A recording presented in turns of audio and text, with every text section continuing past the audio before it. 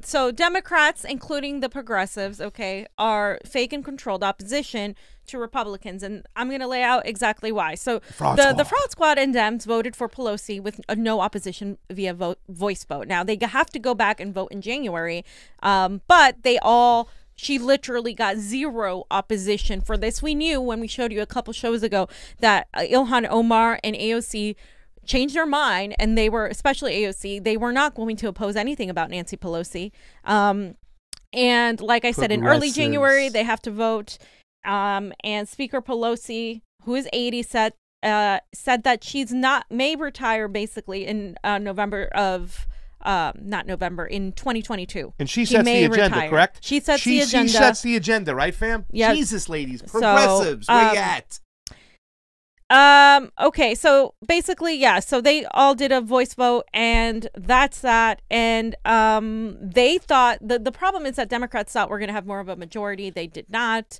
And again, people are using that as an excuse to say that the election wasn't rigged. But in actuality, they should have won both houses if Joe Biden won by that many votes. Can I ask you a question, fam?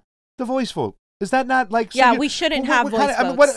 What are you hiding for? The voice vote. Again, they did this with the CARES Act. Yep. So your progressives could hide and say, well, I didn't vote for that, and there's no proof whatsoever. Right. We got to listen to the nays and the yays and stuff. Like, you got to put your ear there. Yep. I think I heard Alexandria Ocasio say nay.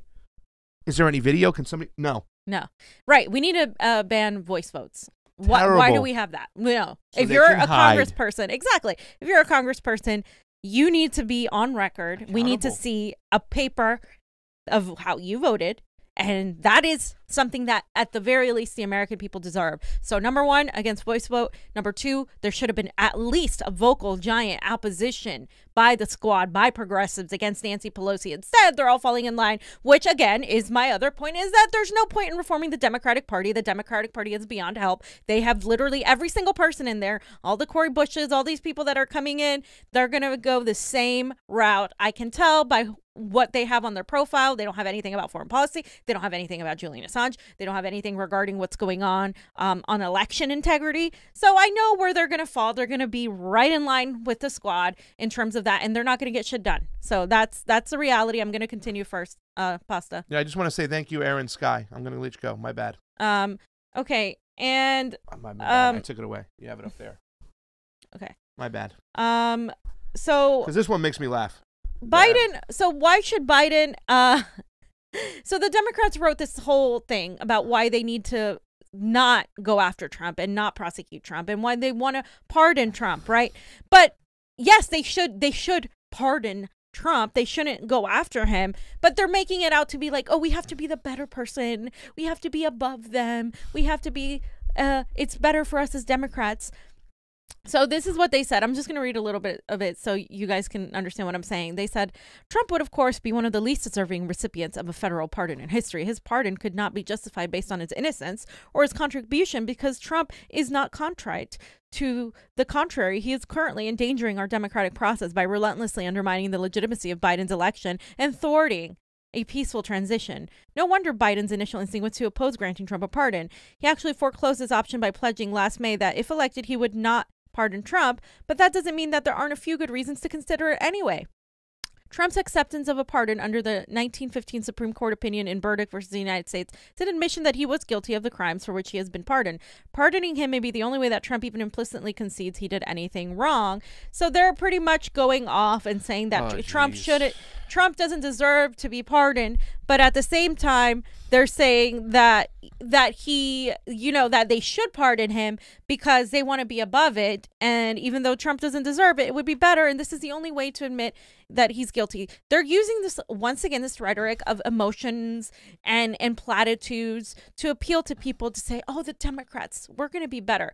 The reason they're not going to go after Trump is not because of any of this shit. It's because they would have to go after themselves. They would have to go after literally the vast majority of presidents, both Democratic and Republican, that came before Donald Trump. They would implicate so many other people also in both parties in power, and they don't want to do that. That's why they're not going to go after Trump. Funny. That's why. Don't fall for this bullshit. This is like some neoliberal dribble over here. That's the only reason that they're not going to go after Trump.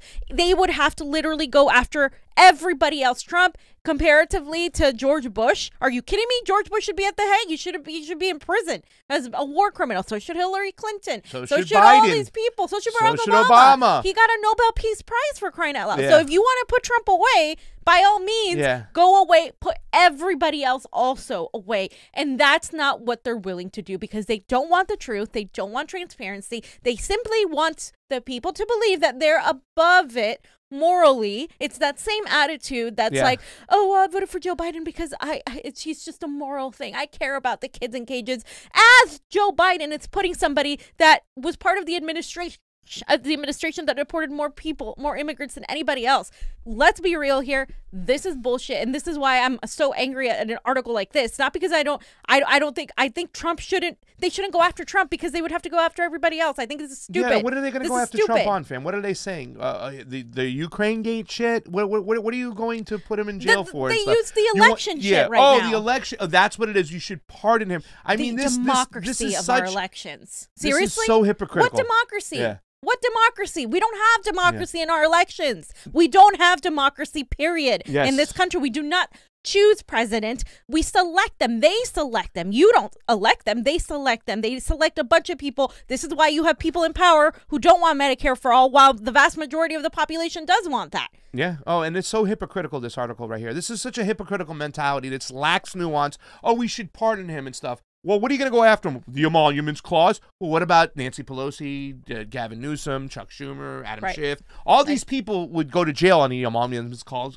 as well because they were carpetbagging in the Ukraine, where there was also, once again, I think, war crimes committed by Joe Biden. I mean, where are you? And people just put this out there. I saw one of our friends, Trump for prison 2020, while he's backing Joe Biden. I mean, you know how stupid you sound? Do you know how stupid you fucking look?